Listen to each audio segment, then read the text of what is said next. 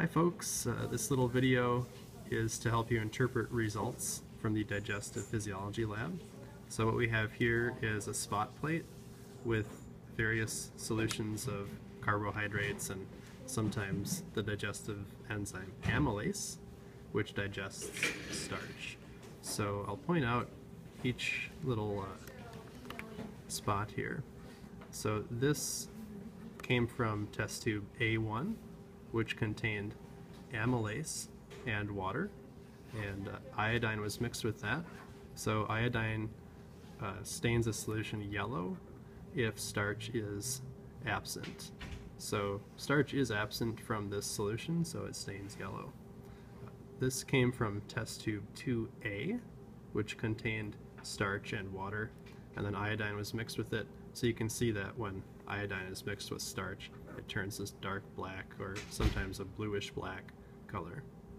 This is test tube A3, so this was maltose and water, and apparently the iodine stains maltose slightly too, but it didn't stain it black, so that indicates absence of starch.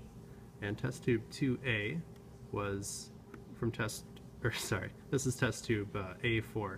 This is amylase and starch solution that were incubated at 37 degrees Celsius for 1 hour, and then iodine was added to this.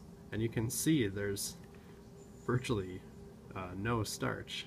It's even lighter than the maltose or the amylase solution. So this would indicate complete digestion of starch. There's absolutely no starch remaining. It's still kind of a mystery to me why the maltose stained a little bit darker than this or this solution.